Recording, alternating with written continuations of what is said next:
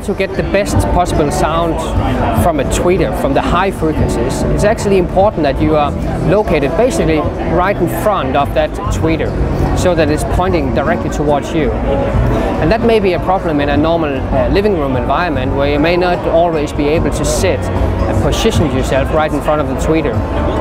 So the way the acoustic lens works is that it actually has the driver placed down, shooting up from down directly into the acoustic lens, and thereby the acoustic lens will then be spreading the tweeter, the high frequency, in a 180-degree horizontal. The acoustic lens also makes sure that reflections from the floor, from the ceiling, is also controlled, and thereby basically no matter where you're sitting in a 180-degree angle in front of the acoustic lens, you will have the exact same experience of the high frequencies. And therefore the BeoIntegration.com actually have that not only for the tweeter on the top, but also for the mid-range down here.